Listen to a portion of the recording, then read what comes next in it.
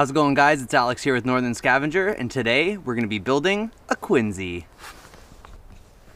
Alright guys, so as you can see behind me, I've got a nice juicy looking pile of snow that I put together yesterday. The reason I did this is because it's a really light, fluffy snow that if you made a pile right away and started hollowing it out, it wouldn't actually have time to form and really become packing. So I did it yesterday, I packed it all in, and so today it should be nice and crunchy for us to be able to hollow it out perfectly. So let's get started. So first things first, you need a location for your entrance.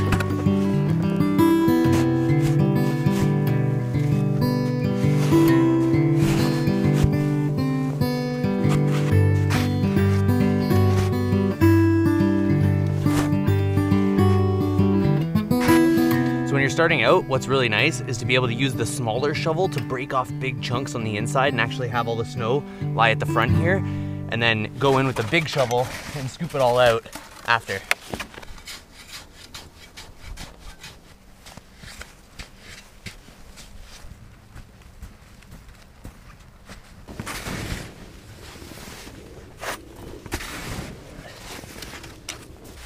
All right, so a couple Quinzee building tips for you. You want to try to keep your door as small as possible, enough so that you can get in and out pretty easily, but at the same time, you don't want to create a huge hole that you have to fill at nighttime to keep warm in there. You're probably wondering how you know how thick to make your Quinzee. And when you're starting off, you don't really have to worry about it too much. I mean, you have to get in there eventually, right? You know the general shape of your Quinzee, so you want to try to dig towards the biggest volume of snow in your pile. Like if I start digging directly this way, I'm gonna hit the side pretty quickly. If I dig straight back, there's a good chance I'm not gonna hit the side very soon. Now, a few tricks that I use. If you block yourself in front of this door and try to block as much light as possible getting into that hole, if you're looking on the inside, you'll actually see thin spots. You'll see a little bit of a lighter section of snow. All right, so I'm gonna go ahead and block the door. So slide down a little bit, put my arms in the way, try to seal up all the holes so you can see right above me in this area here, it's starting to get pretty thin. The second tip is a trick that a lot of people use when they're building a Quinzee, and that is getting a stick, and you know exactly how big these sticks are. You'd ideally have a bunch of them the same size, but if you put these in the areas that you're digging, you'll be able to find them on the inside, and it'll also tell you how far you can dig on that side. So I'm gonna go ahead and put this one right here. So now that stick that I had put through the roof, I started digging and I've now found it here. So as you can see, I'm not gonna go too much further on this side here. I'm gonna try to protect it. So again, if we keep going back further that way behind the camera, I think we're in a pretty good spot to start hollowing this thing out a little bit better. Time to make it a little bit bigger. Like I said, we're gonna keep going back this way towards this big pile.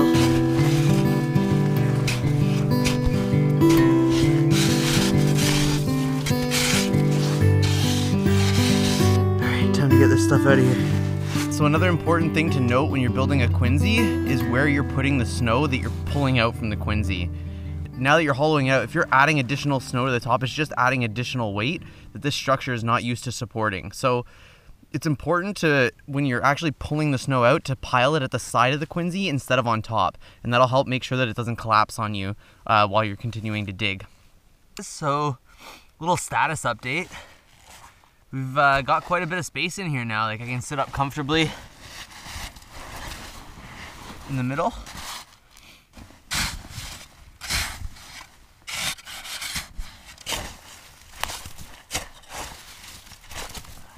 Alright guys, so I've been working hard on this Quinzee all day today, and it's finally complete. All the stuff that I took from the inside, all the snow from carving it out and hollowing it out, I used to create this little wind wall at the side, just to create a little bit of extra protection. Hey there, why don't you check out the inside? Let's go. Welcome, you're officially inside the Quinzee. Look how spacious it is in here, it's crazy. I might have a house party here this weekend. There's just so much space. Oh, what's around the corner? Oh shoot! It's almost like a whole other room over there. Still need to add an air hole somewhere so that when you seal the door off at night, you have a little bit of air coming in, but we'll just make a small one of those tomorrow. Other than that, I'm leaving the candles on right now so that it solidifies the inside. Basically, it'll kind of heat up in here and create a little layer of moisture on the inside of your Quinzee, and then the cold air tonight will freeze it and make it solid. And that'll also help your structure not collapse on you and be a little bit more solid. All right, guys, so hopefully you enjoyed this video on how to build a Quinzee. Catch you on the next one. Hopefully they did enjoy the video. You know, we worked really hard on this. Whoa, looks like the fire's going out there. Do you guys see that? Why don't we go check out what's happening with the fire?